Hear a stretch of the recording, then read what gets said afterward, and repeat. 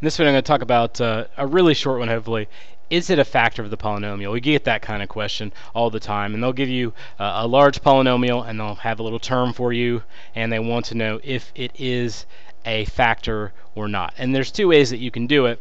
The first is, of course, you can use long division, and then the other side is, in some situations, you're allowed to use synthetic division. In order for it to be a factor, you have to have no remainder. If you have a remainder, it's not a factor, just, FYI.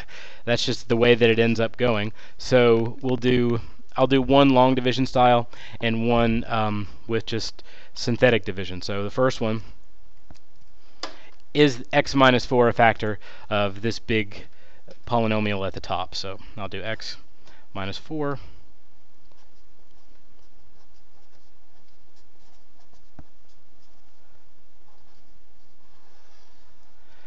doesn't go in here, but it does here, so I have to put an x there. X times x is x to the, x to the third, so it's x squared. X to the third power minus 4x squared. And remember, or if you haven't seen it before, I tend to, when I know this is a minus, I go ahead and change this just to give myself a visual picture, because obviously you're subtracting, but 4 plus 1 is 5x squared. I'll multiply by 5 to get it to do this, so plus 5, and then to get the x to go up I need to multiply by the x as well, so I end up with 5x squared minus 20x. Once again, change the sign there because it's a subtraction, so I want to go ahead and do it here, because really it'd just be negative 16 minus negative 20. I just don't like to think about it that way. I'd rather just look at it this way.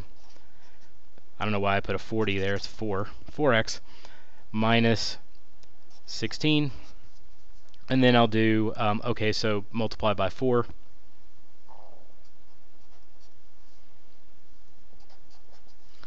times negative 4 is negative 16, and these subtract, so change the sign, they give me 0. So the answer is, since I have a remainder of 0,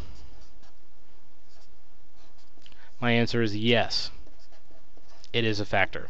For the other one, I'm just going to do sorry if it was a little tough to see there. I was trying to write and save room. Should have done it on 2 pages, but I didn't.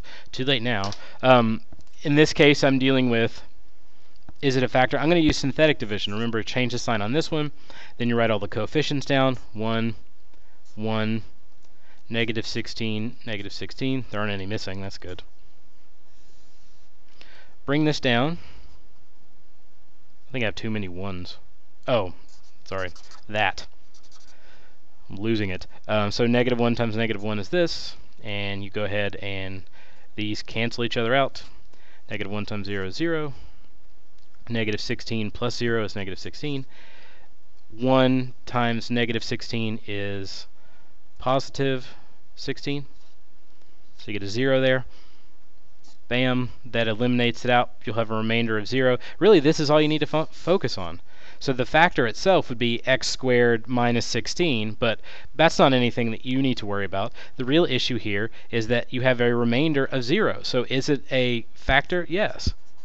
If you had done it either way, and this had ended up being a number, whatever number it is other than 0, or this had ended up being a number, whatever number it ended up being, you would say, no, it's not a factor, because there's a remainder there. It has to go in perfectly, or there is no remainder, and that's how you tell if it some sort of binomial expression or whatever is a factor of your polynomial.